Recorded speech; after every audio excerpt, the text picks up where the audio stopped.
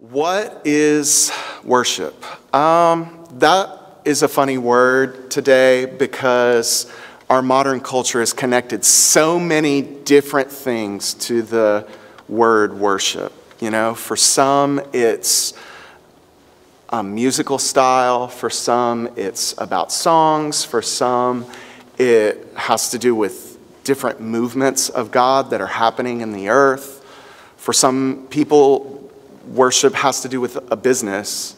For others, it's about liturgy and how we acknowledge God in our communities. For me personally, when I think about the word worship, I come back to a response that's from my heart, that's personal, that has to do with who God is and what he's done in my life, you know. Jesus came and made a way for me to connect with God where before there was no way.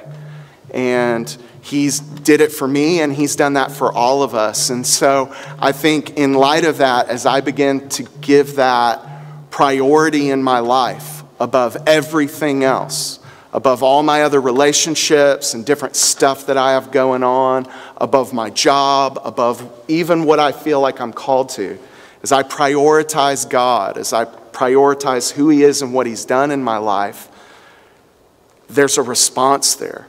There's a desire to express gratitude, devotion, surrender, sacrifice, appreciation, wonder, awe, you know, like all these things are connected to a response based on what God has done for me and who he is in my life. And so worship all of a sudden becomes more than just a moment. Worship begins to bleed into every moment. It begins to come into my 24/7, day and night. You know, I have an opportunity in every moment to prioritize God and put him first, whether it's in the things I'm thinking about or the things that I say to other people that I love and care about, or the choices that I make every day.